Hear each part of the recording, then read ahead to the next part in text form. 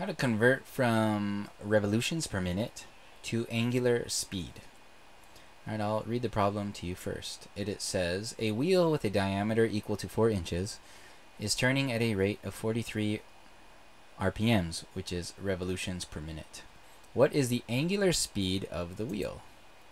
So we're going to first substitute into the angular speed equation, which is right here.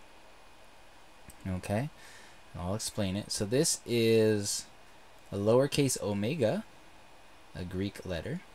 Okay, and that is going to be our angular speed. Alright, and our revolutions per minute. And this is times 2 pi right here. So this is basically just a conversion, right?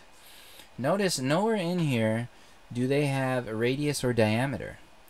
Okay, so they actually, a lot of math books will put that in there to trick you. Alright, so remember, we're only thinking about how the angle is changing, not exactly the outer speed of the wheel, right? Which is a little hard for some people to understand. But remember, we're only thinking about how the angle is changing. So we actually don't care about the outside of the wheel. So we don't need the radius or diameter. Okay, so I hope you don't get tricked when you have a problem like this. So I went ahead and substituted 43 revolutions per minute, RPMs, right here. Then it's pretty simple. After we substitute, we simply evaluate or simplify. So 43 times 2 is 86.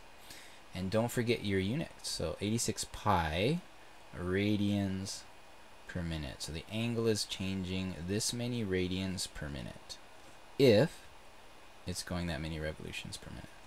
And that's it. That completes our problem.